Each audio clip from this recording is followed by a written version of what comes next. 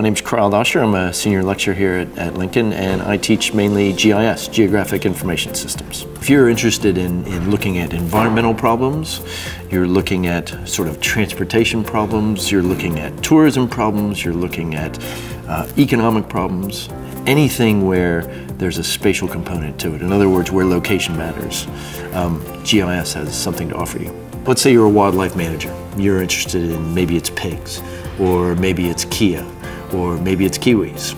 And one of the key things for being able to manage wildlife like that is to fundamentally understand where they are, where they can be found, why are they where they are, what are those things that make this a good place for kiwi.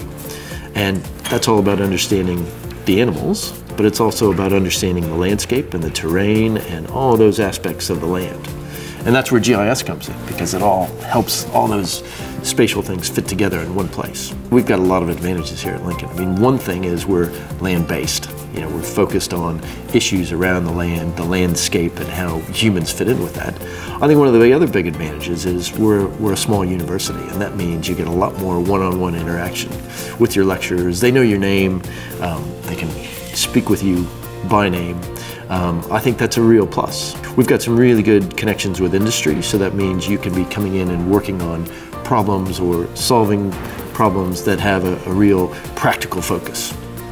So I think those are some of the key advantages. If you wanted to come and focus on GIS as a skill, as a technology, you know, the new major in the Bachelor of Environment and Society is a really good way, because you get a broad understanding about what GIS is, plus you get all the other informatics, technology, databases that all fit in with that, and you can use technology to solve a lot of problems.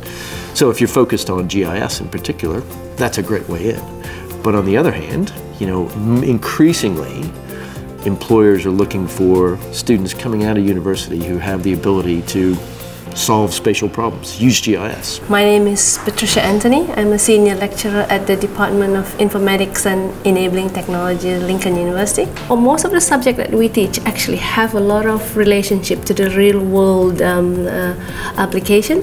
So for example, we first introduce the students to introductory computing, in which we just tell them about what computing is all about and why is it useful. And then later on, we move on to a more specific computing course in which we teach them how to program.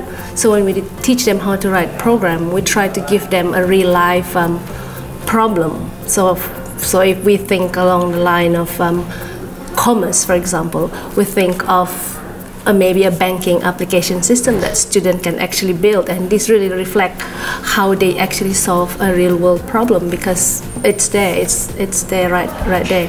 Almost all of the other universities actually have a bachelor in computing, at least, or some sort of that flavor, whereas in Lincoln we have approached it in a slightly different way. So we are, the IT aspect of it is actually present in the different degrees that are being offered at Lincoln. So really, if a student is very interested in commerce, for example, they can come to Lincoln and do commerce, but at the same time they have this flexibility of actually majoring in computing by taking the IT major. We offer a Bachelor of Science in Agritech, we call it, and so the nice thing about that is that students can take courses, or they can study in a field of that's interest to them. So a science field, it could be ecology, it could be water or soils, or agriculture, of course. But they can then couple that with courses that relate to information technology. And so they come out with both the fundamental understanding from a science perspective, but also the skills from a computing perspective that allow them to be very attractive to employers, I think. We are specializing in agriculture, but a lot of the things we do at Lincoln look at other issues related to water, soils, ecology and conservation, wildlife management. And so I think one of the benefits here at Lincoln is that we do address problems in all of these sectors that are really interesting and relevant for today's world. And I think students find that really interesting. And I think if you couple that with the fact that it's a small university and you have very good access to your lecturers, you have small classes, I think all of that combined makes Lincoln quite attractive for students.